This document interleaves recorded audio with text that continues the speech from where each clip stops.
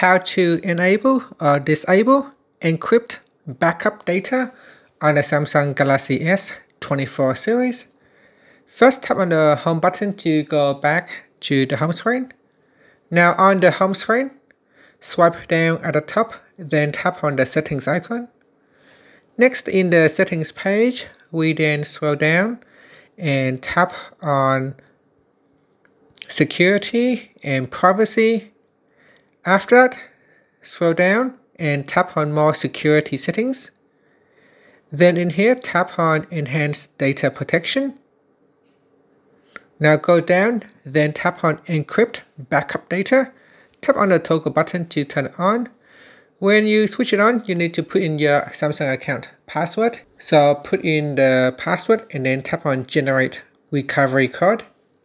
Now on this screen, you will get the recovery code.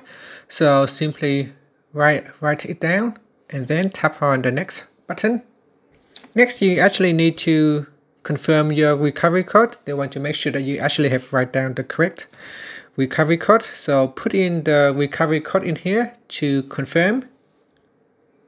Okay, once you have confirmed your recovery code, now we can tap on the continue button. And now say loading. And that's it. We have now successfully turned on encrypt backup data. If you do not want to use it, we can always go back in here and switch it off. Now I said here, go to Samsung Cloud backup data to choose what data to backup. And down here say data you can encrypt. The following data backup can be encrypted: call logs, messages, clock settings, home screen, apps, and voice recordings. To turn it off, you can just tap on the toggle button to switch it off. Put in your Samsung account details. Next, tap on the continue button. And that will allow you to turn off encrypt backup data.